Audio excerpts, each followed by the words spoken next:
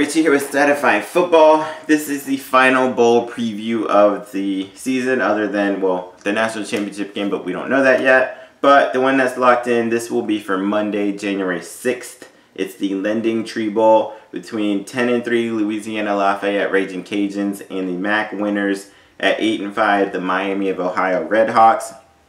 You got Louisiana-Lafayette, 11th nationally, averaging 38.8 points a game. 7th nationally in rush offense, 8th nationally in total offense, 20th in scoring defense, 19th in pass defense, 51st in total. Quarterback Levi Lewis, 2,804 passing yards, 24 touchdowns to only 4 interceptions. They have one of the best trios of running backs in the country, which I've been saying all year and before the season started.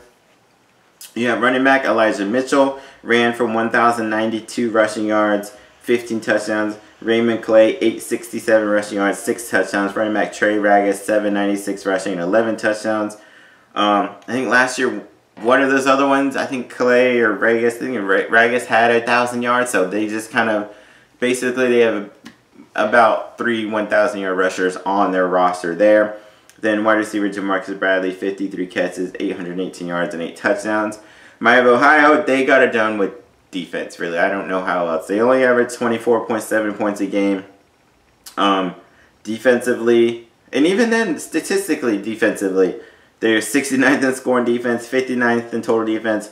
Part of it was they got behind the line of scrimmage a lot. They had 38 sacks, which is 13th nationally. They had 107 tackles for loss, which is number 3 nationally as well.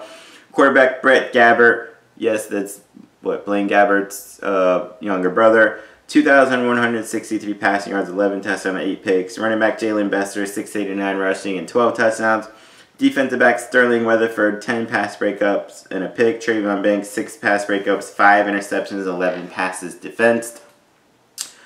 I don't think this will be close. Louisiana-Lafayette is favored by 14. Louisiana-Lafayette actually has one of the best, statistically, one of the best teams in the country. They only lost by Mississippi State in the first game by 10.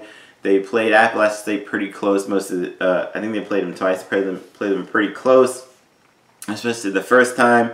They have a really good team. Like I said, one of the best running games in the country, 7th nationally. One of the best defenses in the country, at least scoring. They're top 20 basically in both offense and defense. Miami of Ohio, they can get behind the line of scrimmage. They're going to need to force a lot of turnovers in this game.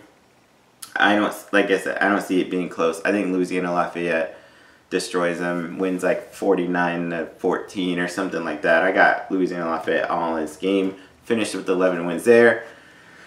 That's it. It's the final bowl game. Check back for my national championship preview and go look at my NFL stuff as well for the playoffs and everything there. Peace.